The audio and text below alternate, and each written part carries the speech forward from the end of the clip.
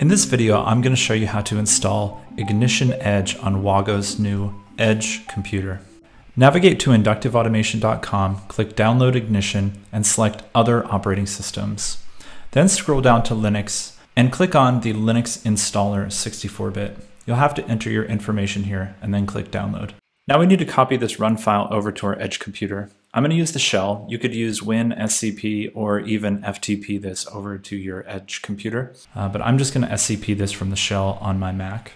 Once that's copied over, we'll open a browser and we're going to navigate to the Edge computer at Edge port 9090. We're going to log in with root credentials and go immediately to the terminal. Here I need to navigate to the home WAGO directory and I need to chmod to make this executable with chmod plus x. Now I'm going to run this with /ignition with the run file. This is going to ask a series of questions. Just follow the defaults if you like, or you can change some of the information here about where it's installed and what services are installed, but I'm going to leave this default. When this completes, it'll ask if you want to start Ignition. Click yes. And now we can go to a browser and pull up Edge at port 8088. This will be the web browser for Ignition.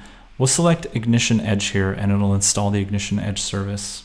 Now there are just a couple more things to do. We have to agree to the terms of service and then create a username and password.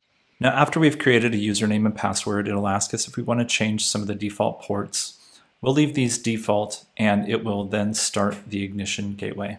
Now we have to log in. We're going to do this with the username and password that we just created. And once we're logged in, we're going to go straight to config.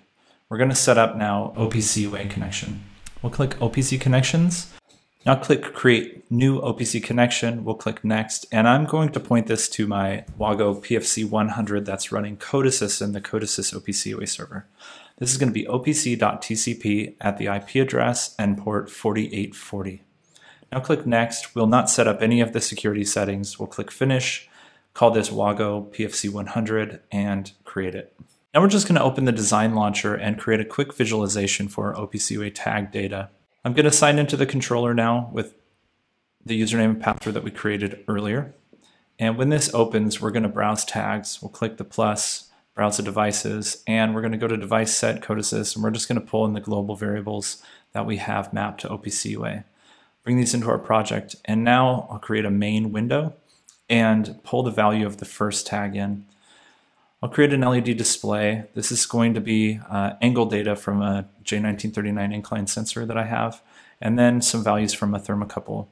We'll map these now to the appropriate values, give them some labels, and there you can see how easy it is to launch Ignition Edge on WAGO's Edge computer.